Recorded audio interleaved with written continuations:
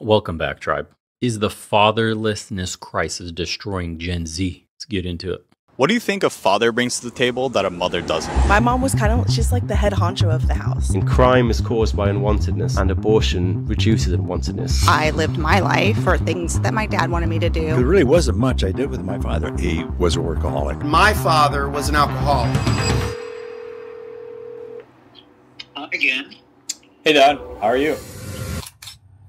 So today I'm out here, and the question I'll be asking is, what is your relationship like with your father? When I was born, he was still in World War II. Didn't come into my life till I was 3 or 4 years old. Worked 2 jobs. Didn't have much tolerance for kids. A little bit complicated. If you went to him for advice, he'd be like, yeah, you figure it out. Are you a father yourself? I have numerous children, roughly somewhere in between 30 and 45, because in my 20s, I was a sperm donor. I'm curious, have you met any of them? Or? I have not. Okay. I'm more of a mama's boy for sure. She carries a lot of the emotional weight in my life. I talk to my dad almost twice a week, but I love my dad. He loves me. Growing up, it was always something. I lived my life for things that my dad wanted me to do. How has that evolved though? A few years, we weren't really communicating or talking. And so nowadays, he stops and listens to me. I'm Jim Sexton. I'm a divorce lawyer in New York City. I've been practicing divorce law for about 22 years. If you don't mind me asking, what was your relationship with your father? My father was an alcoholic. Hardly spoke to me, but never laid hands on me,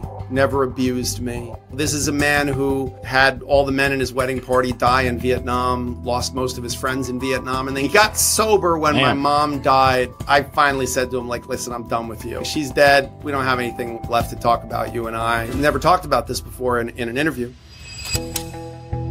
When 1 in 4 American homes are fatherless, it's clear that it's a growing problem. And so Gen Z especially are turning to others for guidance, and some are providing that, but some have capitalized. For all my young boys out there, you guys want to know why I'm successful? I never took a girl seriously, ever. So I wanted to explore the impact of the fatherlessness crisis, not only for the next generation, but for past generations as well. But is this crisis just a symptom of a larger problem? And more importantly, how can I overcome my own struggles with my own father? I guess we gon' see. Could you just give a quick rundown of who you are and what you do? I run an online space called the Tin Men, platform for discussing various political and social issues that impact men and boys. Everybody needs to go and follow the Tin Men on Instagram. I absolutely love it. You said that your mission is to essentially explore the forgotten gaps of the gender debate. Would you say that this fatherlessness crisis is a forgotten gap in the gender debate here today? There's an interesting theory called Donahue-Levitt theory.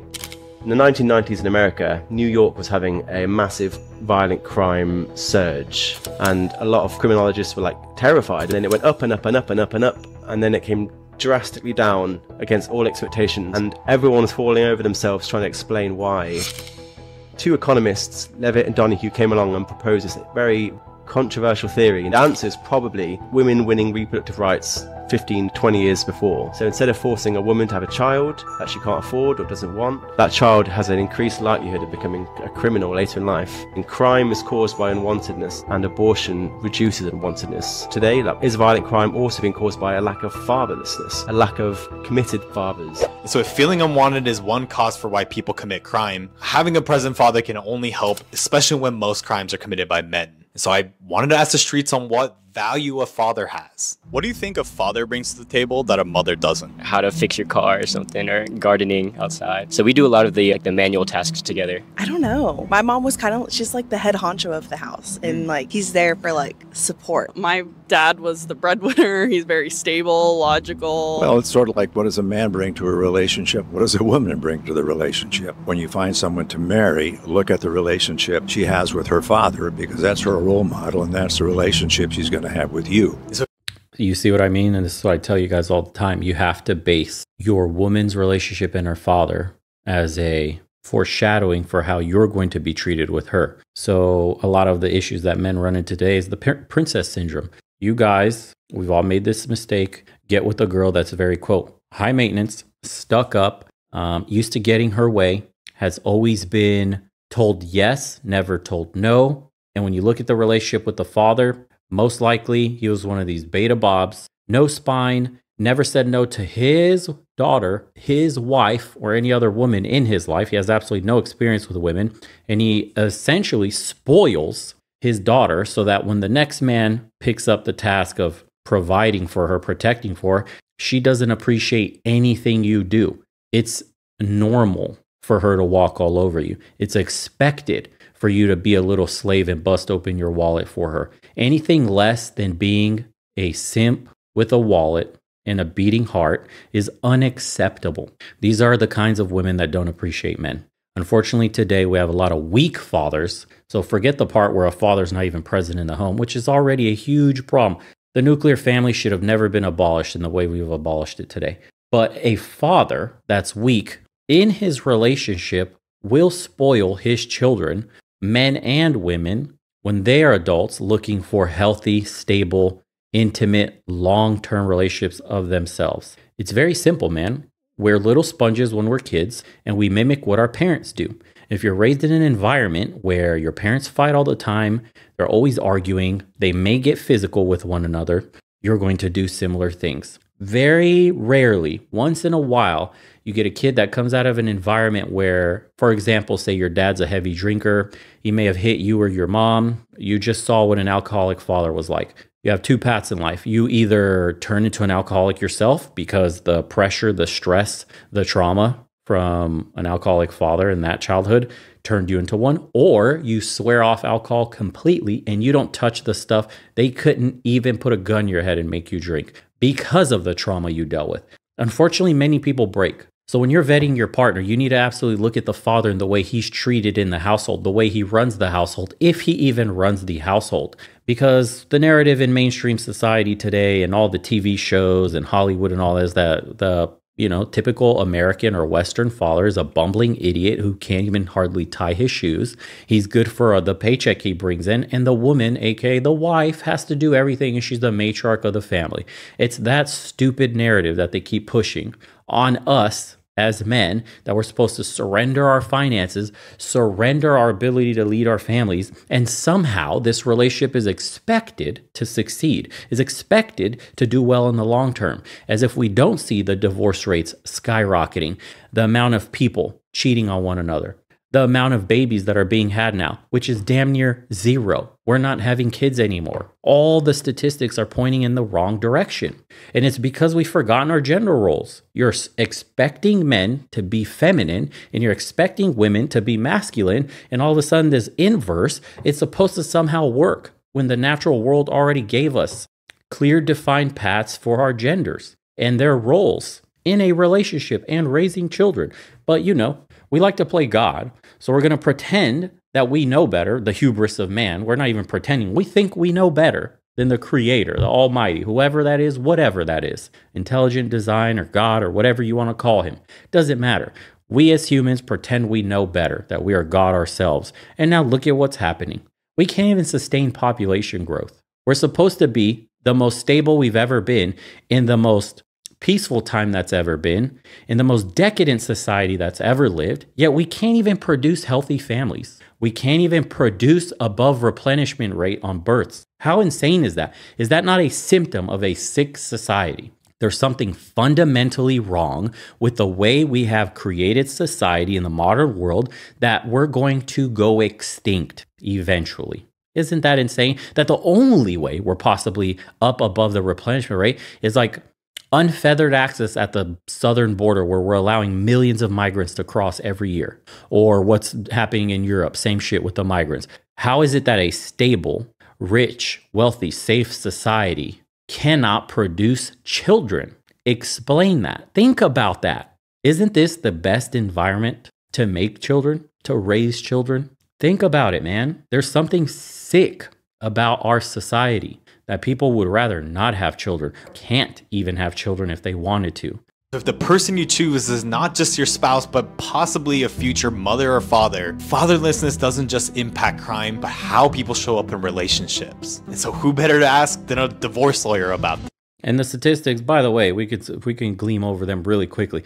It's 70, 80 to 90% of homeless people, drug addicts, mental illness, and whatever other horrible statistics are out there happen because of single parent households, single mother to be exact. We don't want to talk about it though. We really don't, because it's empower women, strong, boss babe, independent. You do it. I'm the man and the woman in this relationship. I've been my son's father. I have been my daughter's father when he wasn't there. And then look at the statistics. They speak for themselves. And it pisses a lot of people off because more and more it's being normalized in society today. You're being raised by a single mother. And there's going to be people in the comment section, well, my mother did a really good job with me. Yeah, well, 10,000 other versions of you didn't.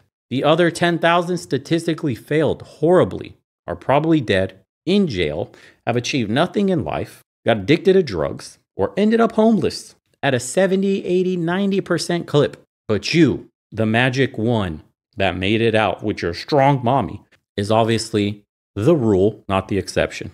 Unreal, dude.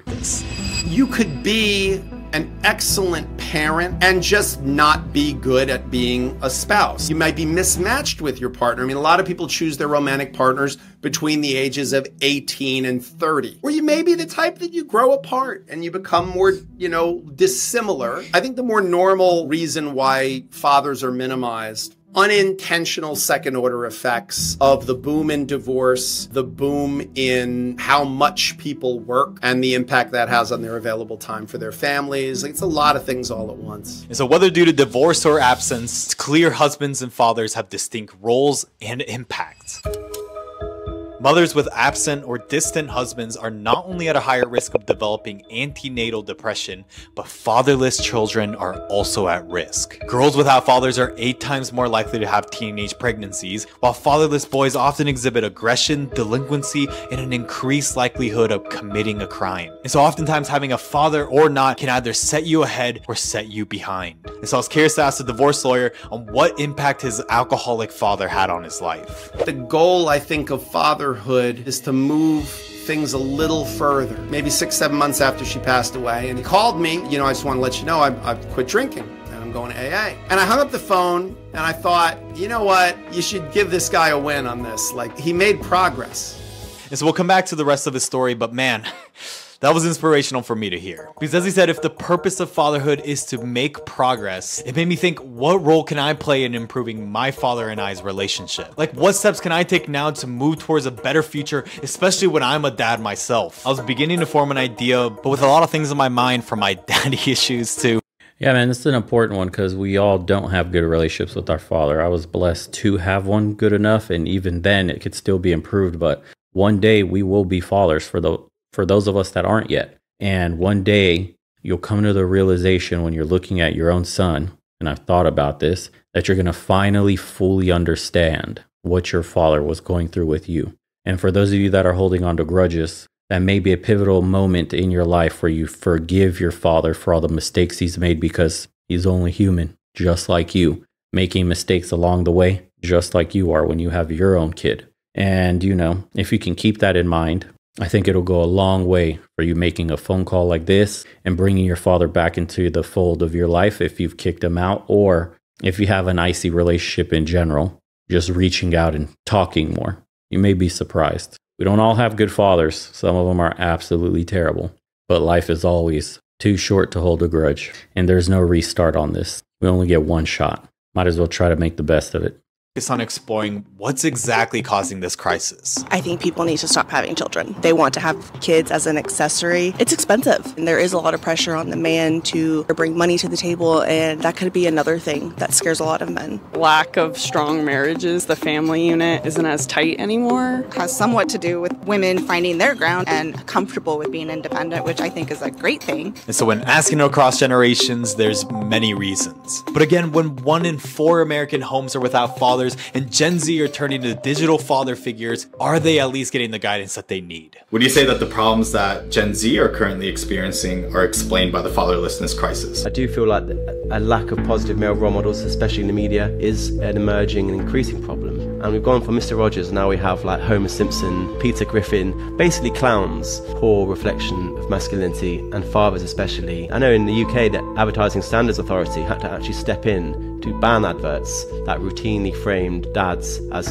incompetent. And so when this fatherlessness crisis seems like a symptom of a larger problem that's getting worse and worse, why aren't more people talking about it? Why do you think this topic of male issues have become so polarized? And what impact has that had on being able to hold discourse? The left have failed them even more so than the right. The right has in some way at least tried to take hold of the conversation, largely through people like Andrew Tate, Fresh and Fit, and who I do not like. They are a symptom of a wider problem, which is how the left have sort of forgotten boys and men. And although there certainly are advantages to being a man, it's a bit more nuanced than that. Men and boys are increasingly conservative anyway, and women and girls are becoming increasingly liberal. That's exactly right. With 44% of Gen Z women identifying as liberal compared to 25% of Gen Z men, this marks the largest gender gap since polling began in 1998. And the right is capitalizing on that trend. Republican Party candidate Vivek Ramaswamy has supported the importance of the nuclear family and the two.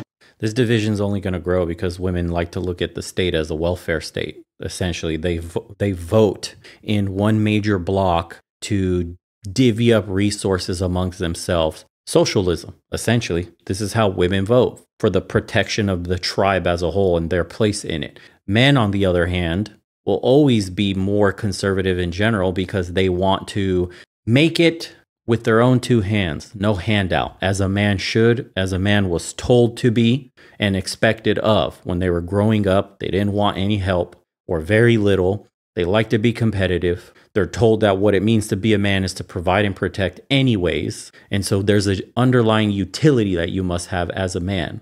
Now, somewhere along the way in the last 30, 40, 50 years, that underlying utility has been devalued because of the modernization of society. Think of technological advancements where factory line workers are being replaced with robots. Think women entering the workforce. So a man, being dependent on to provide is no longer as important. And then you have let's just say the third one is the general consensus or narrative of society to demonize men and say it's patriarchal system, it's oppression of women, yada, yada. So, and there's a bunch of other variables, but that underlying utility has all but vanished. Now, that has left men in the world today, in the West, completely lost on what is masculinity, what is their place in the world, and what value do they bring to society. I think this issue is barely begun and it's about to explode parabolically. The economics are completely twisted. We can't have families anymore. We can't afford housing anymore. Wages have not kept up with inflation, anything whatsoever. It's crushing a man's ability to be independent and support a family. Coupled with the isolationism that most men are feeling from social media, dating apps, just the technological advancements in general, that parabolic rise is what gives and what will give figures like Tate, Fresh and Fit, channels like this, other channels they consider far right, whatever it is, the online fathers that these men never had, the direction of what it means to be a man, what is masculinity, what were our forefathers like, and how can we mimic traditional masculinity in the modern world today? It's a very simple question the left can't answer. What does it mean to be a man today? They've completely glossed over it with feminine ideology, feminine characteristics, nothing that resonates anything remotely close to what a man feels inside. And that has left a massive gap for all the people mentioned above to take over. The division is only going to grow, and tremendously so, because each side is digging their heels in. The right's becoming more radical on the right. The left is becoming more radical on the left. The ideas are crazier and crazier. The adversarial energy has already kicked off, we can tell, by the tribalism, by politics, by men versus women, by just society in general today. You look at your neighbor as an enemy. If something's happening to a woman in public, what do men say today? Good luck, sis. Equal rights, equal lefts. Oh, isn't this what you wanted? Strong, independent. You don't need a man. You got this. Pick yourself up by your own bootstrap, right? That's the general narrative and the feelings of men today. In the other side of the aisle, it's just as bad. And their messaging is men are completely useless and there's no need for them in society whatsoever, which couldn't be further from the truth. We're both drifting apart further and further, becoming lonelier and lonelier, more and more bitter, more and more upset, vying for the same thing, family, marriage. But we can't see that because all the information that's being distilled into our heads from online, from wherever the hell you're getting your media from in the world today, which is all propaganda most of the time, is telling us that we're going in the right direction, that this is the correct path, that it is every man for himself, that they are the issue. But they is never pointed at the right person. It's they above. Not they, the women. Not they, the men. No, it's they make the laws. They who are corrupt. They who want to take our rights away. It's those people that are causing the problems. How else can you explain such a broken economic model in society today that doesn't allow a man to provide for his family, that forces two people to work nonstop, hardly any savings, still can't afford a house, can't afford a baby, is dependent on they to give them handouts, therefore never able to protest and ask for something better, living paycheck to paycheck, your purchasing power disappearing. Say goodbye to the American dream. That was dead a long time ago. Can't afford the white picket fence, house, and a dog anymore. That's fake. That's something you're only reserved for your grandpappy. And voila, you have society today. And you can feel the anger, the anxiety, the depression, the loneliness, the isolation in everybody, in men and women. And it manifests online in hate. Sad, man.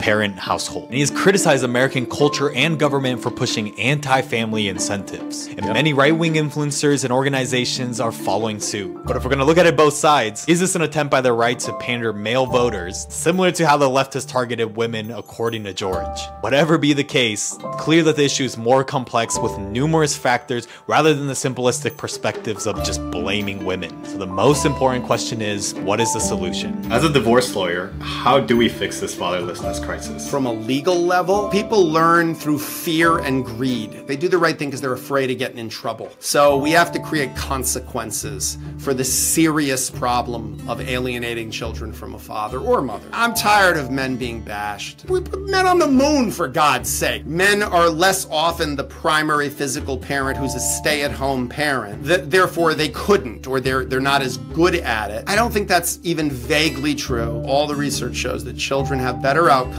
when they have substantial, meaningful access to mothers and fathers. I'm curious, what is something that you did as a father that your father didn't to your kids? We did everything with our kids. There really wasn't much I did with my father. And in fairness to him, he was a workaholic. How did fatherhood change you as a man? Took the focus off of me, realized that my kids were essentially everything. Fatherhood, it holds a mirror up to you. If you saw somebody drop their wallet and no one would ever see it, a lot of people go, yeah, just stick it in my pocket then. And if you say to them, what would you tell your kid to do? That's the real test of their morality. We give up on ourselves a lot faster than we give up on our kids. So with that in mind, I was curious about the outcome between the divorce lawyer and his father and how I could apply it to my own struggles with my father. About a year or two later, he was really a different person. He would send me text messages like, I'm so proud of you. And I remember I was like, yeah, f you. You want to have a catch now? You know, come on, man. Like, I learned how to not need that. And then I realized, like, yeah, that's my stuff. And that's not healthy to carry around. So I worked through it. We've developed in the last like 4 or 5 years now, since that, like, we have a very lovely relationship. I see him differently now.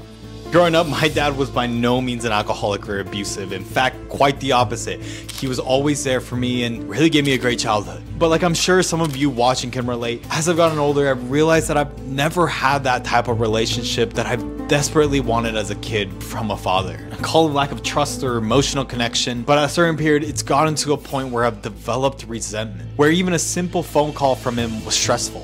And in many ways, it's come a long way, but it's been 7 months since I've even visited or talked to him on the phone. I hope now that when my own sons, if they become fathers someday, that they will. That's so crazy to hear as an immigrant, dude, that you don't speak to your own family. This blew me away about my American friends. How they would go, this kid went 7 months. 7 months without speaking to your parents? I just talked to them a few hours ago. I talk to them every other day if I'm not home.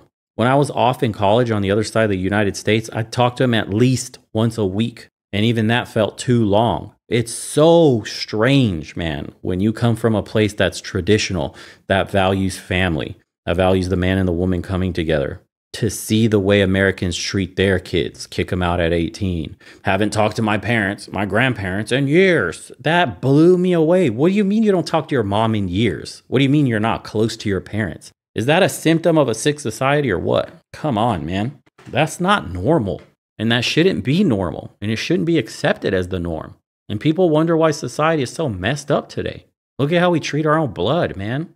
will move the ball a little further. Maybe they won't be workaholics like I was. It's never too late to, I think, become a better father or a better son. And I think there's real value in it. Because if the goal of fatherhood is to continue moving things along, then what the hell was I doing as a son to make that happen? Because things will always get busier and busier. But if we're too busy to even talk to the person who's raised us since I've had in my diapers, what kind of father am I going to be when I have kids?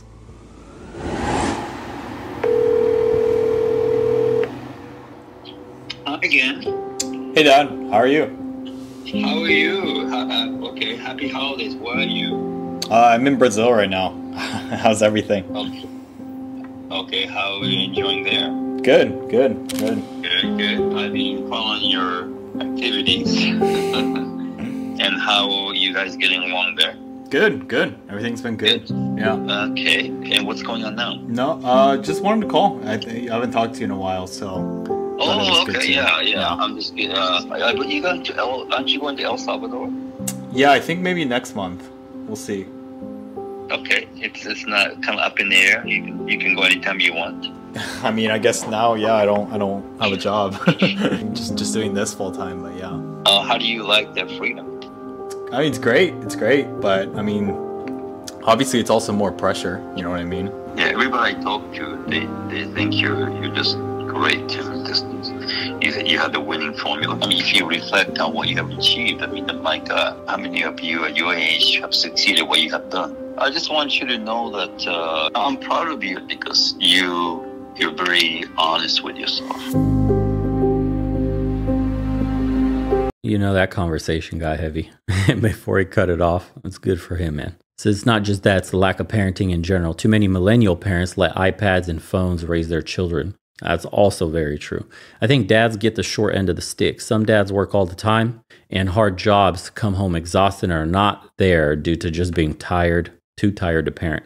My dad worked 12 hours a day, manual job, 6 days a week outside. He came home exhausted. He pretty much showered, ate, maybe read before falling asleep. My mom was a stay-at-home that was there for us, but never badmouthed my dad. Told us, your dad works hard to provide, respect that he breaks his back literally for us. I think people take for granted how hard fathers work to provide for their families.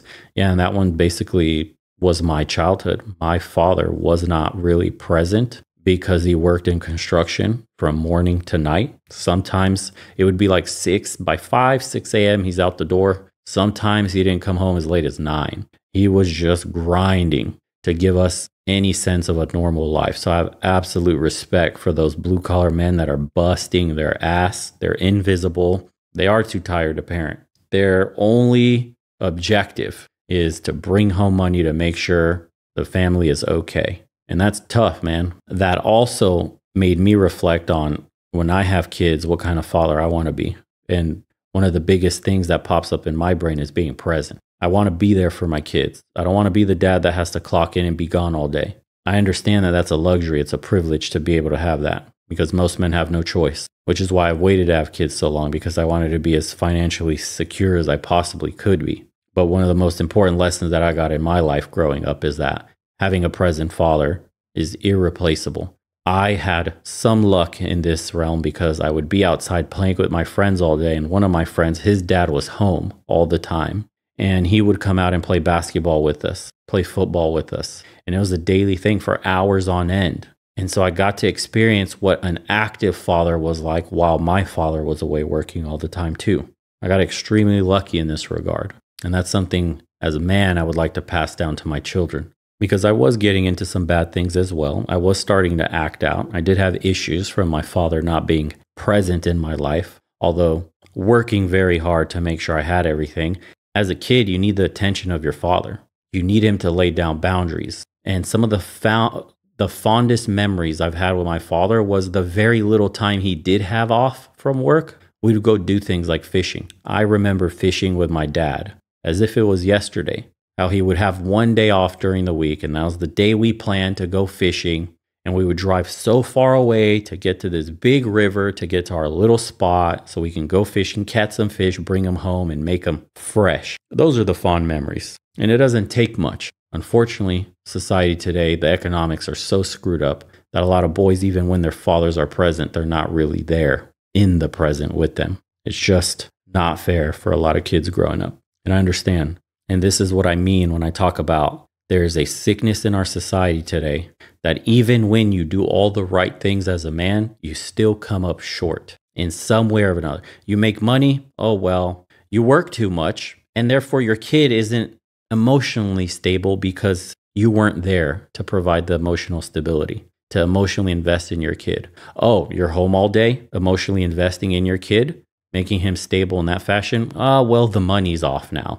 Your wife is probably working. There's issues in that dynamic. Income has made things unstable at home. New stressors of money have been introduced. There's almost no winning. And that's what it feels like sometimes. You have to make what amounts to hundreds of thousands of dollars a year in the Western world today, because most of us, to get a good paying job, have to live somewhere in the city where it's super expensive. There's going to be some people that talk about, well, I live in the middle of fucking nowhere and it's $50,000 a year. You could be great. Yeah, well, your next door neighbor is like 5 miles away. That's not ideal for most people. That's not even feasible for most people.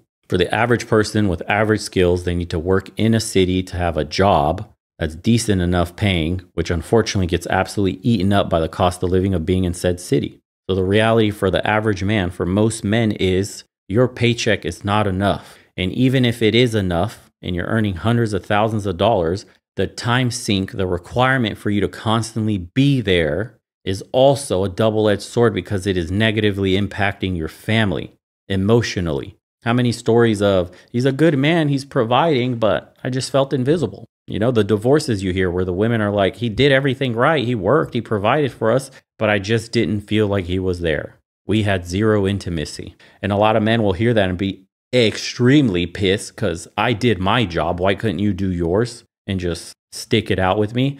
Which I totally understand.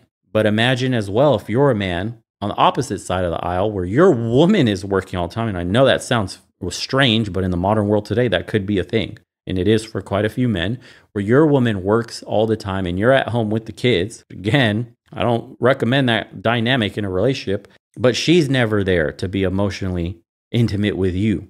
It's just somebody that goes to work, comes home, goes to work, comes home. At one point, do you feel so isolated that you step out of your own marriage? It happens, man. They never said relationships were easy, and the modern world is complicating them to the point that too many of them are failing at too high of a rate, and we all pay for it. Look at the state of society today. Anywho, we'll see you on the next one.